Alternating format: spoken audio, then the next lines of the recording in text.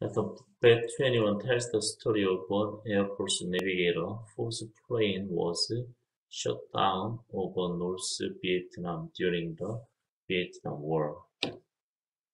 자, 121이라는 책은 한 공군 조종사의 이야기를 해준다. 자, 꾸며주겠지? 소유격 관계대명사 나오면 항상 시험거리야. 자, 이건 원래 그 조종사의 비행기지. 조종사의 비행기. 그래서 이 whose가 원래는 여기서 만약 조종사를 남자로 보면은 his plane이었단 말이야. 그의 비행기가 자, was shot down한 거니까 총에 맞아서 결국 추락한 거지. 여기서는 격추 당하다 이렇게 해석하면 되겠죠. 자, 베트남 전쟁 동안 북부 베트남에 격추당한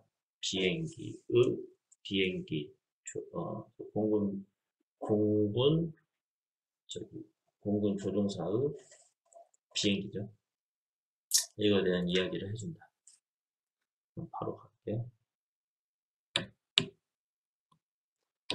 자, 근데 그 비행기, 격추당한 비행기를 be equipped with, 자, 멋을 갖추다, 장비를 갖추다 이런 뜻이거든.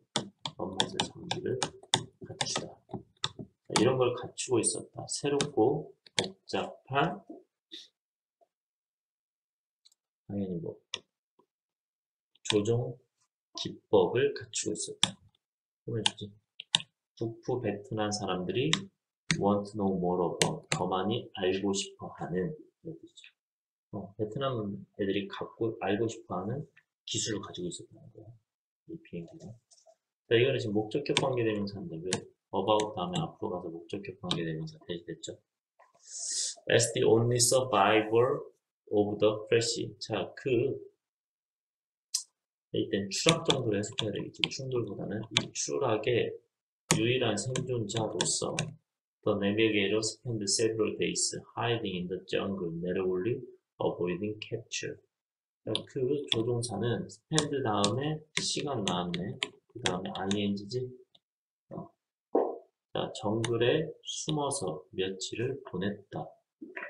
자, 가까스로 이거 생포를 피하면서 이렇게 돼야 되겠지. 그래서 그는 마침내 made radio contact with the US forces. 자, 미군하고 radio contact니까 무선 교전 정도가 되겠죠. 자, 무선 접촉을 해냈다. He knew that the North Vietnamese were monitoring the radio. 자, 그는 알았다. 북부 베트남 군인들이 자, 이 무선 교전이지. 자, 이 무선 교전을 감시하고 있었다. 하지만 he had to use it if he going to get out of alive. 하지만 그는 그거 무선 교전이지 라디오 사용해야만 했어. 자, 그가 살아서 빠져나가기 위해서. 마침내 the Americans came up with a strategy suggested by an Air Force golfing buddy of the navigator. 자, 일본은 came up with는 생각해내야지. 하나의 전략을 생각해냈다. 자, 누구에 의해서 제안된 거냐? 당연히 미 공군이지. 미 공군의 자, 골프 친구지. 그 조종사의 골프 친구에 의해서 제안된 전략을 생각해냈다. 자, 3번. 자, 그들은 결정했다. 그들이 가리키는 건 아메리칸스지. 뭐 하기로? 자, 그 조종사의 골프 코스에 대한 지식을 사용하기로 결정했다. 전 세계. To direct him to a safe pickup spot. 뭐 하기 위해서? 자, 그를 안전한 구출 지점 정도로 해서 가는 거죠. 구출 지점으로 향하게 하기 위해서. 가도록 하기 위해. By reminding the navigator of a certain hole at a specific course. by ing, 뭐뭐 함으로써지. remind A of B. A가 B를 생각나게 하다. 이런 뜻이잖아. 그 조종사가 특정한 홀이지. 어떤 특정한 골프 코스에 특정한 홀, 1홀, 2홀, 3홀, 4홀, 9홀 뭐 이렇게 있잖아. 자, 이 홀을 생각나게 함으로써 they would pull him into what direction and how far to go.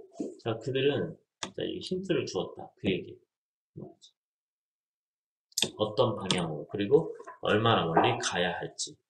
The Vietnamese could hear every word and still not know what the Americans were talking about. 그러니까 그 베트남 군인들은 모든 말은 들을 수 있었어. 하지만 뭔 말하는지 몰랐다는 거지. 알지는 못했다. 그 미군들이 무엇에 대해서 이야기를 하는지.